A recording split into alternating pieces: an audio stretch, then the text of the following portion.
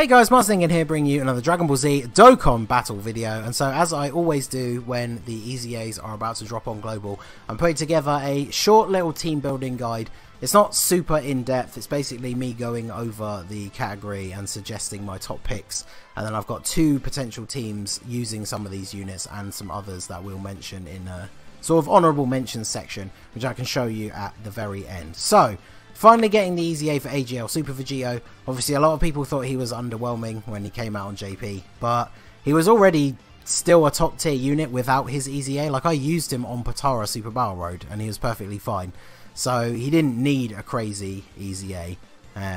So we are very lucky with how good the EZA for VEGITO Blue is. But so for his event, the weakness is the transformation boost category. There will be a support banner up. Do not summon on it. Hopefully there's a lot of good older units that people should have. So it's a standard 30 stage EZA, can't stun past stage 5, can't attack lower past stage 15, obviously can't stun like all the way through. We'll get all the way up to the end and you get all of the medals, enough orbs to rainbow an AGL unit. So obviously one of the reasons these EZAs are so good is for people who already have the unit rainbowed, because you get a whole bunch of free orbs. And then you get 11 of these Kais, so you can use 5 of them on him to get him up to SA 15. And then you still have 6 that you can spare for other AGL units. And of course the 30 stones, and then the missions. As long as you're using a transformation boost team, you will do all the missions. And that's another 4 stones as well. So, we'll have a look at the transformation boost category. Now, obviously the two main leaders are STR, which means they will have type disadvantage. Boo is not good in general. So, I think you could probably still get away with using Cooler. But there are definitely some other options. So, if we have a look at Cooler, I know a lot of people didn't summon on his banner, but if he did pull Cooler, he probably is going to be super good here. He doesn't get his early transformation because VEGITO doesn't count as a pure Saiyan. So, you probably won't see him transform because EZAs, until you start getting past stage 30, don't normally go for longer than 6 turns. But in a way that's good, because in his base form still gets a very reasonable attack and defense, and then he'll be giving everyone 2 key and attack and defense 30% as long as the full team is transformation boost, because you're only going to be fighting one enemy. And so because he's not going to transform, he'll be giving that buff the whole way through. So even if you want to keep him as like an off rotation unit to try and avoid some of that type disadvantage attacking, he's a really good support unit for the team. So I think you could probably get away with using him as the leader. And then of course the Super Boo, we don't want to use Super Boo. You can't lower attack, he doesn't have the best defenses, 5 turns in, so you're probably not going to see him transform. But the only sort of benefit for using him is he does have a higher leader skill than any of the other sub leaders that I've sort of looked at, that we'll be looking at in a moment. And that extra bit of percentage can help. So obviously you could use this guy, use like a Cooler friend, and then just keep this guy in the 3rd rotation. Like, you might be, if you could be super lucky and just get him in the 7th slot at the start of the event. And then depending which stage you're on, you might not ever see him. So you could weigh that advantage of having the extra percentage over the fact you're going to take type disadvantage damage. But if we have a look, we do have the Int LR cell. Well, actually, we'll go back to him because he's not going to be used for his leader skill. So Tech Broly is a unit that obviously is a summonable LR, so not everybody's going to have him, but he gives Resurrected Warriors category Key +4 HP attack and defense 130%, and then extreme tech types 100% as well. So you can put together a team with him using all of your extreme tech Resurrected Warriors, and then you can just throw some other extreme tech units in. And whilst they won't get the event bonus against VEGITO, they're obviously still going to get reasonable stats, and they are of the right typing, so they're not going to take a ton of damage. And then even if you don't want to use him as a lead, because maybe you are going to use Cooler, he's just really good to have on the team. Like, obviously his defense isn't amazing at first, but he is going to do so much damage because he's a ridiculous damage output unit anyway, and now that in this event he is in the bonus category and has type advantage. So he will be ridiculously powerful in this event. You might not see him transform, maybe if you do get up to stage 30, depending on your team build and the leader skill. So obviously if you're running a lower leader, it's probably going to take longer. But yeah, if you get up to 30 and maybe even go higher to see how high you can get, you're very likely to end up seeing this guy transform, and then he'll just finish the event. So obviously if you do have him, top choice for the team.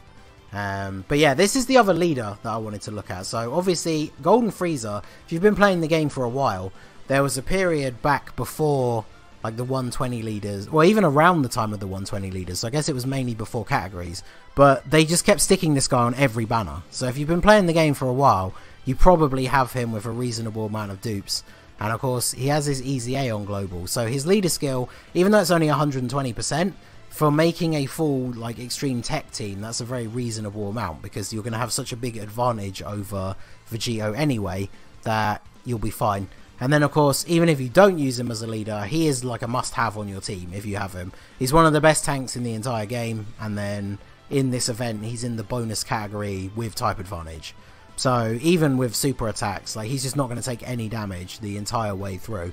And then of course, if you do drop under 50% health, with his Easy A, he still will mitigate damage, so he probably is still going to take very little even from supers, but he gets that additional 50% attack, so he's actually going to hit incredibly hard against Vegito. So I think he is probably the next best pick leader, alongside this tech transforming Frieza. So he's been on a lot of banners now since he first came out. It was a while till him and the Goku came back, and now I feel like he's been on tons of banners. So he obviously builds up as the turn goes on, he heals you, but he has the extreme class 3 key and 120%, so you're not restricted to tech, even though you do really only want to bring tech units on the event. So he's another really good leader. His leader skill essentially is the same as the tech Golden Frieza, and if you have both of them, you're probably going to want to run both of them anyway, because free healing in an Easy A is always super useful since you can't use any items. So I think those are the best leaders. So if we go back to LR Cell, I feel like he's another good pick. I had a quick look at my box and I didn't have a lot of extreme tech artificial life forms, so that's why I don't think you can really use him as a leader here. But using him on the team would be perfect, because he's in the category, he does huge damage, he can recover HP, and obviously you're only going to be fighting one enemy. You can't do the attack down, so unfortunately he isn't going to get the extra damage and guaranteed crit. But he's still going to be super useful, especially you could just use him for the 12 key super as like a healing unit. And then because he is an LR with the bonus category, he's not going to take a huge amount of damage from Vegito anyway, so he is going to be very good as well. And then who else did I... Oh yeah, of course, Tech Perfect Cell. I mean, another Easy A extreme tech unit. He's obviously going to be very, very good. He does have that nuking style passive, so you do need to pick up lots of orbs in order for him to be really good defensively. But I feel like in this event, considering he again is extreme tech and is in the bonus category, you're probably not going to have to pick up that many orbs before normal attacks don't do a huge amount of damage to him. And then of course every time he super attacks he recovers 10% HP. So this team, like if you make a team out of all these units that I've just shown, if you're lucky enough to have every single one of these, a full team made up of them has loads of free healing, some really good defensive units, and some ridiculously hard hitting units. So you should have no problem getting through the first 30 stages. So if you don't have any of those units, we can go back and have a quick look through some of the honourable mentions. The reason I stuck to extreme tech only, I didn't show this at the beginning, but just like all these 30 stage Easy A's, once you get to stage 20, there becomes this big restriction on certain types of units. So all int units, super or extreme, and then basically all super units, from stage 20 onwards, they just won't be doing any damage. You get 80% damage reduction. So you gotta think, even on units that would hit for like 1 million, they're only going to hit for 200k. So it's not even really worth bringing them, bar a couple of exceptions, which I show in one of the team examples. So in terms of the other leaders we didn't look at, Ribrienne has a 120% leader skill for this category, but her entire passive, like her attack and defense, is based around having like Peppy Gal's allies, and then she is a Peppy Gal support unit. So she's kind of useless on this team because we don't have anyone to really go along with her. So we got LR Oob. Because he's a super type, he won't do a lot of damage, but because he's an LR in the category, at least with type advantage, he won't take huge damage from Vegito. He probably will still take a bit, and then supers will probably still deal a decent amount. But then he has that built-in ability to full heal. Well, it's not a full heal, but he gives you a reasonable heal and transforms partway through the event, which obviously, as we said, because you can't heal yourself, is actually super useful. So in LR Cell, obviously loses all of his bonus, so he's not really going to be very good. We don't want to look at super types.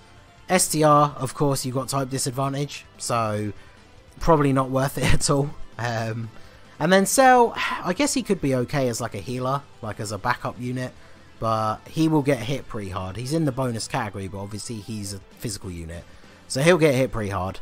13, not going to be too good because you're not fighting specifically Goku. Zamasu, I guess, could be okay. He should still tank reasonably well. He probably won't hit super hard though. The AGL Golden Frieza, if you don't have the tech one, of course, will be an insane tank, but he won't really do any damage. This Cell we don't have on JP. Golden Cooler will be a good support unit. He's got the type advantage. He gives a support to everyone on the rotation. There's not enough heroes units for him to get his full passive, but he'd still be pretty good. Oh, this Boo, actually, we didn't look at. So this Boo, once he got his awakening, he does supreme damage, you can't stun, but he recovers 30% of damage dealt as health. So I know a lot of people actually use this guy on Extreme Tech Super Battle Road, because that's a decent amount of healing as long as he deals damage. So if you've got some dupes in this guy and you've given him some good additionals and crits, he can actually give you quite a lot of healing. And he is in the category with type advantage, so he's actually a really good choice.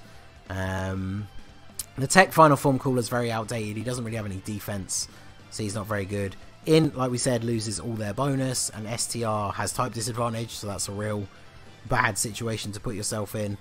And then no one on here I feel like is really good enough defensively to warrant being on the team. Like Broly can defend okay once transformed, but only like even against sort of like when he has type advantage, he can still take reasonable damage. So I think Vegito, especially in the higher stages, would do a lot of damage to him. And then as far as non-TURs, I didn't really look at many of them because obviously there aren't really many that are very good. I mean, this Cell, if my mouse will actually work, this Cell whose awakening we don't have yet could still be pretty good if you've made your entire team Extreme Tech Resurrected Warriors, sorry, Transformation Boost. Then he's on the team and he's going to be giving that 40% buff and 3 key. So I mean, even though he doesn't have his awakening yet, he'd still be really useful on the team. He will get hit pretty hard though, so that's one thing to be wary of. So yeah, best bet is, if you haven't got any of the units that we've mentioned, if you're missing any one of them, best bet is to go onto the wiki, check out the transformation boost, or I suppose the easiest way to do it in game is to just go into the team building and set to Extreme Tech Transformation Boost, see who you've got, and obviously if you have one of these leaders, I would probably recommend still using Cooler. But I'm just going to show you 2 quick teams that I put together, and we'll have a look at those. So this is the first team that I put together. As we went over, I'm using the Golden Frieza for the leader skill. Literally could interchange him with the transforming Frieza and he would be perfectly fine. So these are the units that I decided to bring. They work really well together. Obviously we'd have the 2 Friezas together and then the 2 Cells, and have the Golden Cooler for support, Boo for a little bit of healing. And then I would probably bring a cooler friend if I could find one, or you just bring another, I'd say transforming Frieza, because you might as well have him as another floater since he can heal. I think for the actual event I'll probably use Cooler as the leader and drop the Boo, because I don't think you're going to even need that much healing with a team that strong. But I do think Boo is a good pick if you're missing a unit or 2. And then this was the build that I put using the Broly for the Resurrected Warriors leader skill. So everyone here is in Transformation Boost and obviously Resurrected Warriors. Now I included this Tech Bardock, who I didn't talk about before, mainly for the fact that he is an orb changer. So he's on the bonus category and he is Tech. So he's not going to take insane amounts of damage from Vegito, but he isn't going to tank like that well. But because he's an orb changer, it then means if you have him with rotation, for example, with Broly, give him that Super Saiyan Link, and then, yeah, give Broly all those tech orbs, and just smash Vegito in the face with a 24 key super. And then on the other rotation, you would run the 2 Friezas, and then if you do take a bit of damage on the Bardock or Broly, you have the opportunity for Oob to come in with that healing that we talked about. So, I do think this could be an interesting team. Maybe I'll do a video of beating stage 30 with this team just to see if it can actually work, but That could be very interesting. So let me know what you guys think down below. Are there any units that I haven't covered that you would want to bring on your team? Let us know your team builds down below in the comments. And anyone who has any questions, again, put those in the comments. And I obviously try and read not only all my comments, but people are pretty good at replying to other people when they ask for help down in the comments section. So proud of you guys in the Ningen club. So yeah, unfortunately I'm not going to be able to actually stream VEGITO EZA when it goes live because I have work, and what I'll probably do is do the EZA throughout the day, get him awakened, and then when I get home from work I can do a video showing him off Rainbow on some of the team comps that we can make for him on Global. So again, let us know all your ideas for your team builds and stuff down below in the comments. That is going to be it for the video, guys. This has been the Masked Ningen. Smash that like button, subscribe to the channel if you are new. You can follow me on Twitch or join my Discord. The link is in the description below, and I will see you all again soon. Have a good one.